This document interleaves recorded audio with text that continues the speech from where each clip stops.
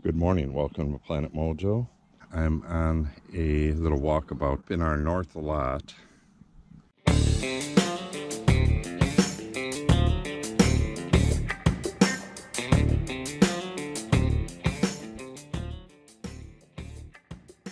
Right now I'm looking at one of the holes where the trees are going to go.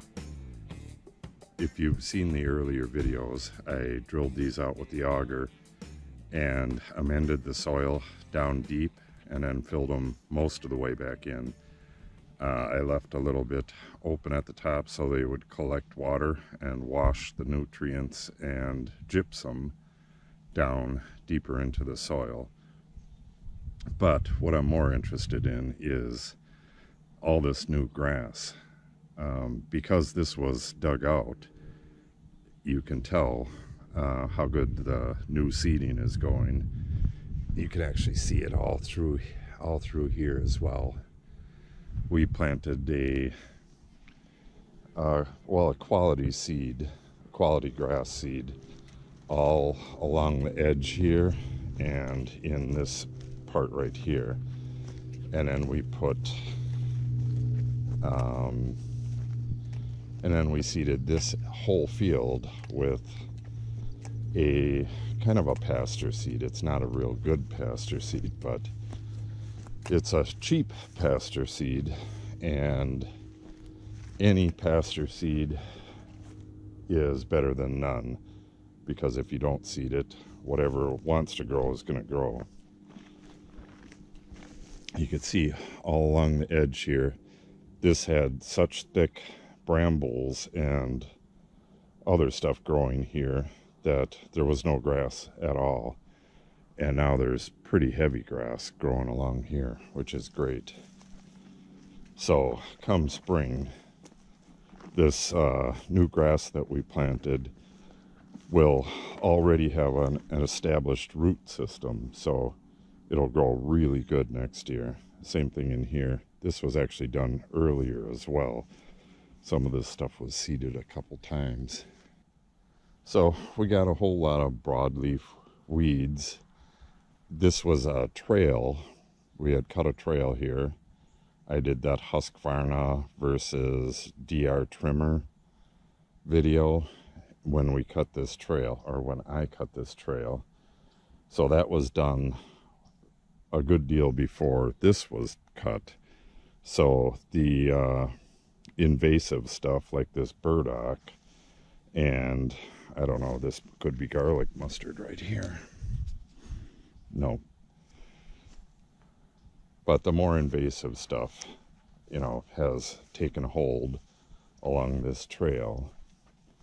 But what we're going to do is spray this whole thing with 2,4-D first thing next year. We're going to cut it one more time at the end of the year, as late as we can. And first thing in the spring, as soon as this starts getting up there, we're going to get in here and cut this, and then we're going to spray it with 2,4-D after that. So that should knock a lot of the garbage down. Yeah, there's areas where there's just really nice grass in here. This is older grass. It could be prairie grass. I really don't know what it is. It's just whatever was growing here. I doubt that any of this is like foxtail or anything. Most of the foxtail has died off or is really yellow. Some of it might be, like this is pretty yellow here, but we'll find out. You can see the stuff we seeded into there is coming up around it, so who knows what grass will win the fight here. But in the end, it will be grass, and we can graze the horses over here. Hopefully I can turn this into oak savanna as well once we get the other pastures done. That should be enough for the horses. Yeah, got a lot of grass growing up there as well. Awesome. The only thing that really needs to be done in this pasture by the end of the year is get it cut and hopefully find our lot line. We know this one where the string is. You probably can't see the string, but we set this string up earlier, and I walked into the woods along this line, and there's no markers in there that I could find. I'm going to do it again right now, but we couldn't find any markers. So we'll have to either find an app to help us locate the corner back in here, or have this surveyed, which I would rather not do because it's expensive. But this field is looking really nice. This looked like crap before. Oh, also up here by the well where it's sunken in, we need to get some dirt added up there and get it smoothed off up there. There's, two pits. There's one by where our curb stop comes out, and there's one where the wellhead is. Both of those need filling in. And there's areas of this field that really need to be tilled up and smoothed out. We had a farmer that was supposed to come and give us a bid on that, but he never showed up. We'll have to give him a call again. All right, I'm gonna walk in there and see if I can find that corner. Well, I got down to this part. The last time I came through here on the border walk, I think I was right about that area right there. And I said, there's no way I'm gonna cross that ravine looking for the corner. But right here, I have found part of the tag. It kind of sucks when you find them on the ground like this, because you don't know what it came off of. It likely did not come off of this, because this is buckthorn and it's fairly young. It most likely came off of this here, but close enough. They're usually pretty damn close to where they should be. That is not the corner though, but that gives me a reference. I walked straight in, and that being here means that the corner is likely down in this ravine. So I'm going to see if I can spot it. It should be a stick. That's what, oh, there's a regular puffball instead of a giant one.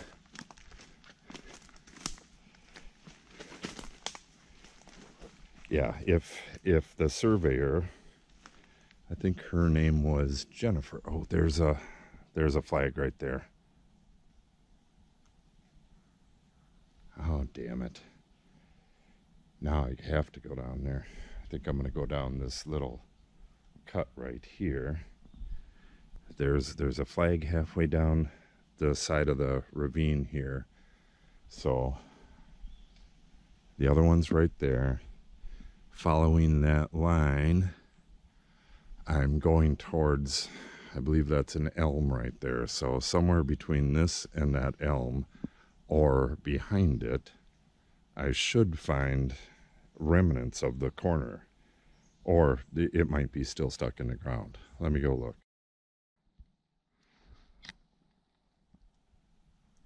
Okay, this is kind of hard to find from down here. Oh, my stick's all rotten. It's been here for a while. So it's still tied around its stick. I don't know what it was on. This is, again, an invasive species. This is, oh, what is that? Honeysuckle. An Asian import. which will need to be cut out of here. So between this, I did my sighting from up there, and that elm is where it is. So it could be, if it was right in the bottom, then it's gone. We've had so much rain around here that it would have washed away. I can't see a surveyor putting a stake right in the bottom of a ravine like this. Usually they would put it on a small overhanging branch or something. But it could be that there was just nothing in the area right where the corner is. There should be a metal pin in the corner though, I believe. I'll have to go look at the map. It'll say on the map what's there. I believe they put 3/4 inch iron rods, which is generally just rebar.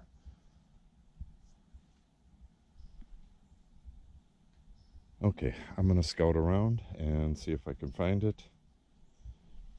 Yeah, you can see how much this is washed, pushed these rocks up all over here.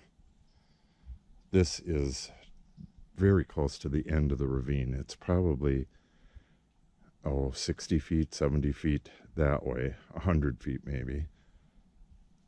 So this doesn't get a huge amount of water like it does further down, but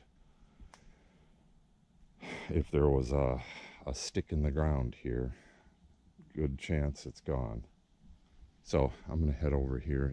It'd be cool if it's on the other side, up on the hill up there.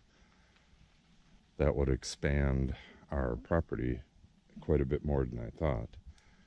Well, let me head over there. I don't see any sign of a stake or any flags over here. The metal pin, they're usually like flush with the ground or even under the ground, so I would have to come over with a metal detector to look for that. The place is just overgrown with buckthorn and other invasive species, so it's pretty crappy over here. I'm not sure what kind of trees are all here. There's a few hickories, but most of it is like big tooth aspen and other weed trees. This was all grazing land not all that long ago, so there is a couple big trees down that way, but I do believe those are on the neighbor's land.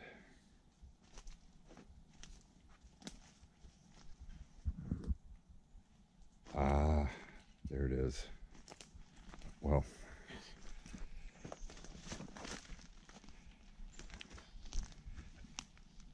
yep, this is it. You can see it was tied onto a rectangular stake.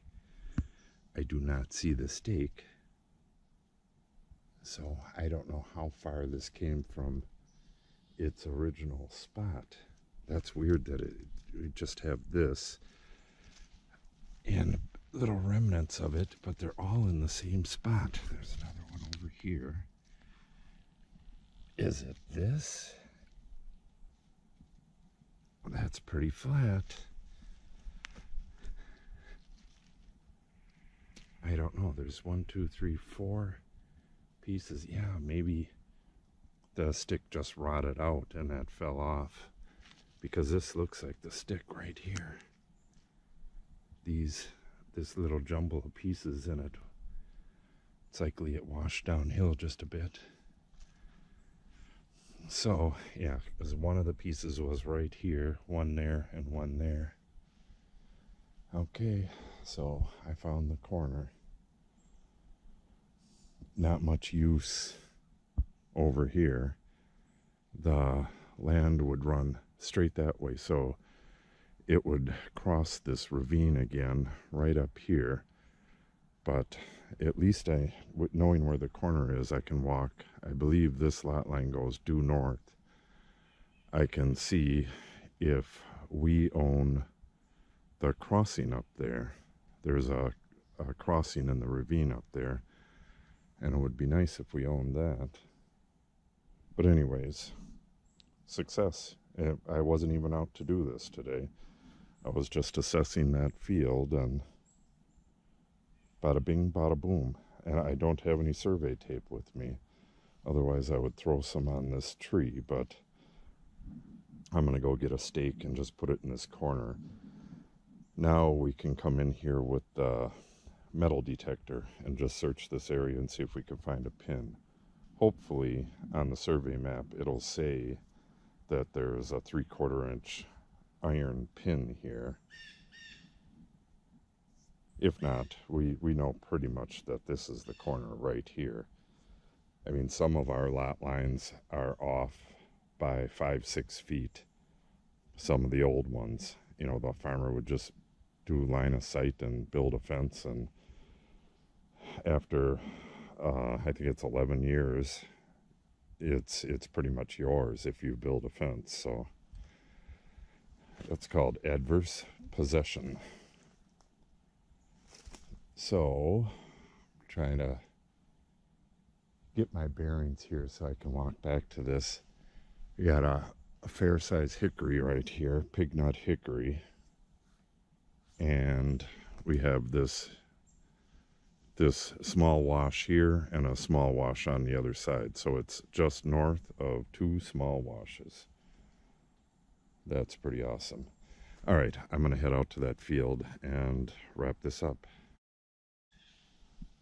Okay, one last diversion. There's a few good-sized trees right here, and they are all on our land. So I'm going to take a quick look at those on my way up to the field. Well, here's an interesting find. Not unexpected, though. Some of these ravines, the farmers would just dump all their garbage in them. Used them as a dump. There's one off that way, just straight through the field there on the neighbor's property that has vehicles and just tons of stuff in it. But this, you know, from the bark, it looks like a white oak. But I really can't see any leaves. I don't know, it could be dead. But that one over there,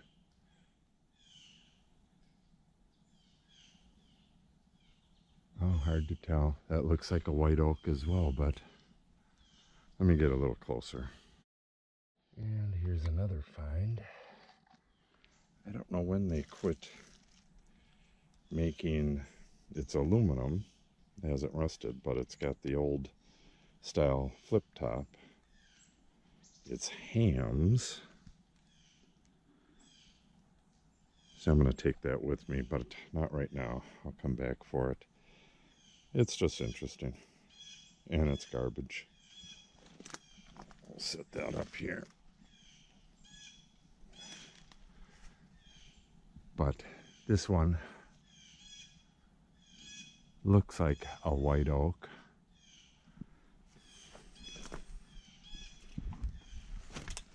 Nice little rock ledge right here.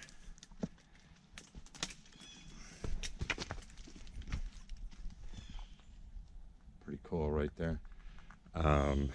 In the springtime, these pools right here are full of tadpoles. The tree frogs and toads and all that come out and mate and have their babies in these pools.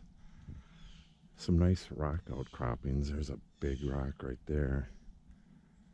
It's a beautiful area. There's that big tree. But I think I spotted some other garbage. Yeah, it's just buried under that rock. Some metal strapping.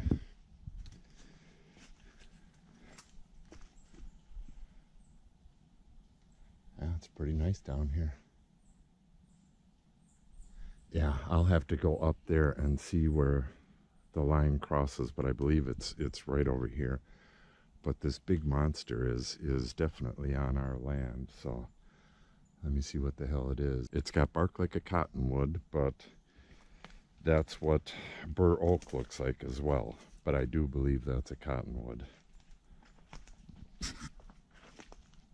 Yeah, it's really wet down here after all the rains we've been having. But look at that gnarly old rock right there with all the holes going in it. It's pretty awesome down here. Another interesting thing, not sure how well you can see this, but I don't know, that's probably 4 inches around. That's a grapevine. It comes up around and goes up and then up into that tree there. But I need to use it to get the hell out of this ravine.